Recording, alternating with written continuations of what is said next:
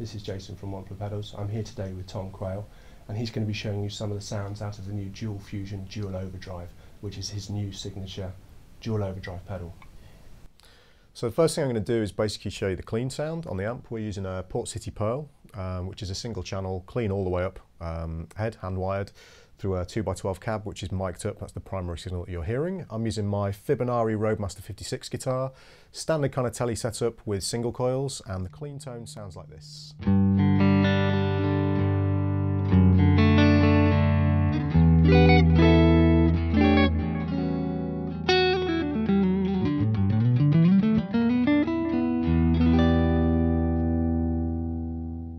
Okay, so first thing I'm going to do is show you channel 1. Channel 1, basically the sound that I was after was a kind of lightly clipping to fairly overdriven amp that was really transparent sounding. And I really wanted it to sound as amp-like as possible. I didn't want it to sound like a pedal, which sounds strange for a pedal, but I really wanted it to sound amp-like. And I think Brian's really achieved that. So what I'm going to do is basically show you two sounds. I'm going to give you a lower gain sound, or a lower drive sound as it's named on the pedal, and then a higher drive sound so you can hear the range of sounds. And I'm going to switch between different pickup combinations so you can really hear how well the pedal is tracking the guitar sounds and the pickup combinations. So let's have a listen to those two sounds now. Okay, so I've selected a sound on channel 1 now. I'll just run through that with you. So the drive control is a higher gain setting, it's above kind of 12 o'clock. Volume just under 12. And then the tone control just pulled back a little bit past 12 as well. The switch is in the smooth setting, which is in the upper position. And again, I'm just running through the Fibonacci, and I've got the neck pickup selected, and we get this kind of a sound.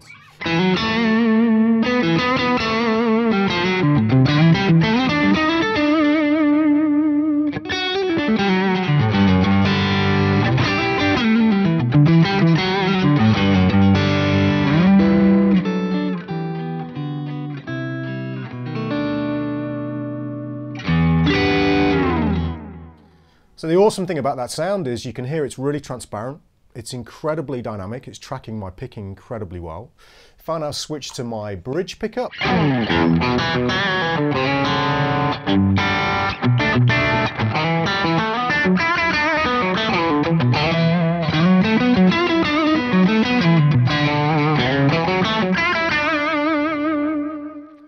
so the way it responds to the pickups is absolutely amazing, and if I play really quietly again, just the last little thing, just have a listen to how it responds to my pick dynamics.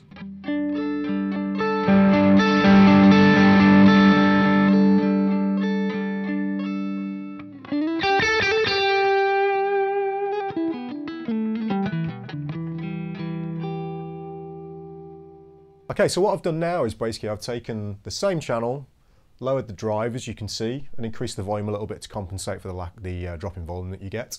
Now this is going to give you some lower gain kind of sounds. Now these are perfect for blues players, or even, you know, from any genre really that requires that kind of lower gain sound. So have a listen to again how dynamic the pedal is at this point.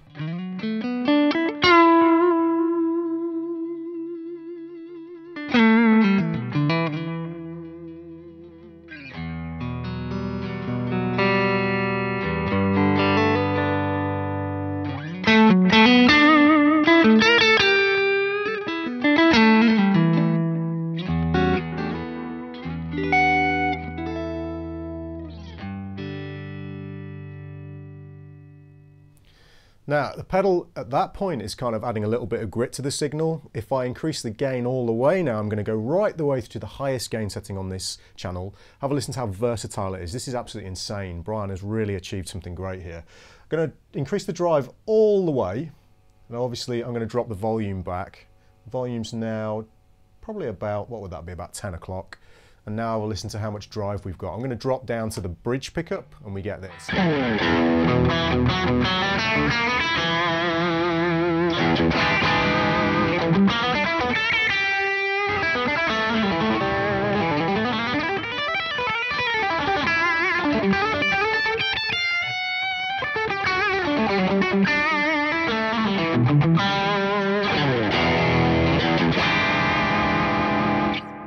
And fantastically, tracks pickup changes still and remains really transparent.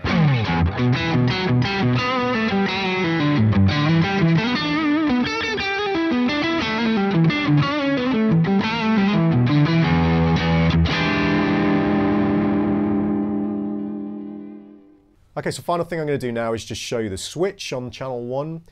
Channel 1 switch goes from smooth to fat, which basically gives you a smoother kind of sound in the smooth setting, obviously. And then, as you'd expect, when you split down, you get a little bit more volume and it fattens the tone up a little bit in the mid-range and then the bottom end. So here's the same thing played twice after flipping the switch. So.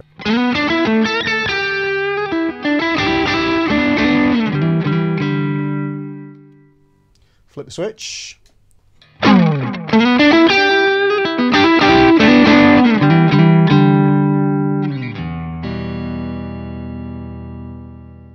Okay, so we'll have a look at channel 2 now. Channel 2 is a much more modern, more aggressive sounding than channel 1. Still got a character of smoothness about it though, which is great for fusion. This sound is perfect for all sorts of genres, from modern country through to classic rock and even out and out fusion sounds. There's enough gain on tap here just on this channel for that alone. So what we've got here basically on channel 2 is you can see the red LED. Switches down in the natural position. We've got throaty and natural. We'll demo the throaty a bit later on. Gain is just over halfway. Volume is just under halfway, and the tone is matching the gain setting. So I'm on the bridge pickup on my Fibonacci, and we get this kind of a tone.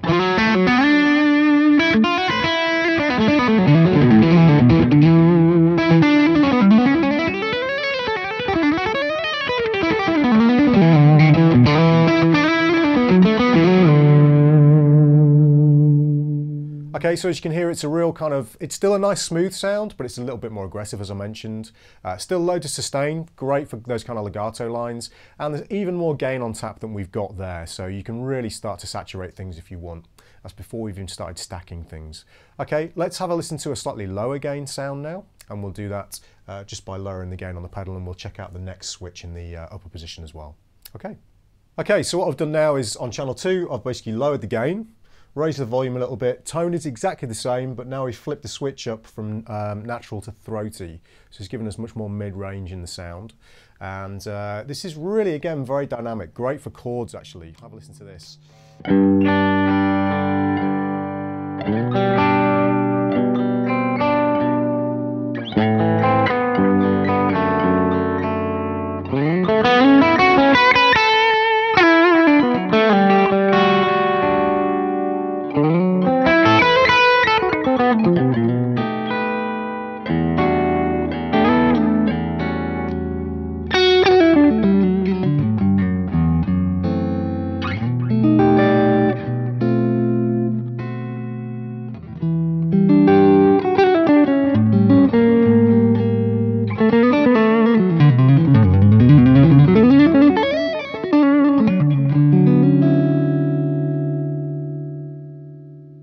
Okay, so I've now stacked channel 1 into channel 2. So on the pedal itself, there's a switch at the top here. I've set it so that we're going 1 into 2, just flicked it across to the right.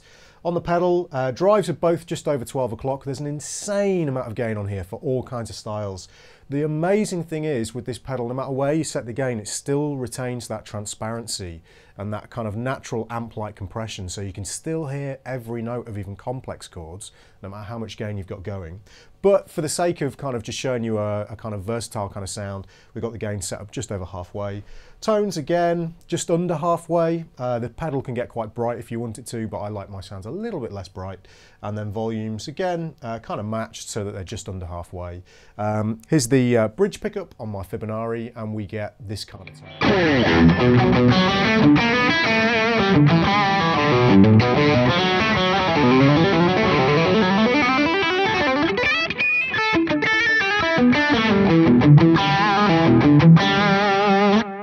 Now check out how amazing it is when it tracks the pickup changes. Even though we've got this much gain and this much sustain, this is amazing.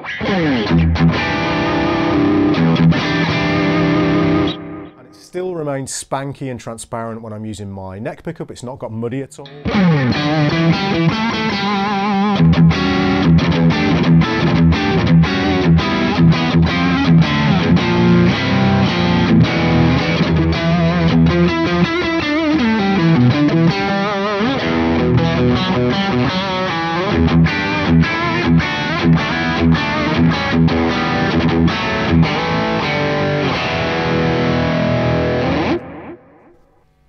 Okay, so we're now running channel 2 into channel 1.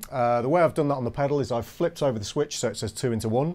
And because we're just using one set of cables and the pedal doesn't have any digital switches in that are going to degrade the quality of the signal, it's pure analog all the way, we've cabled into channel 2 and then out of channel 1 across here. Okay, that gives us the signal path.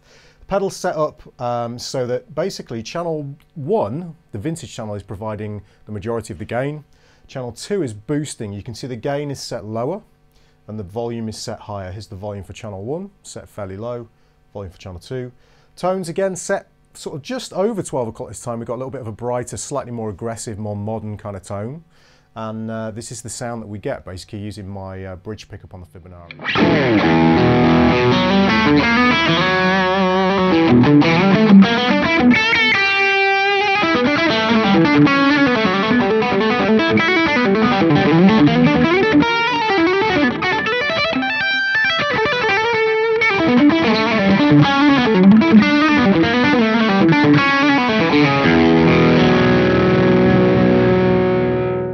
Again, tracks pickup changes really, really well.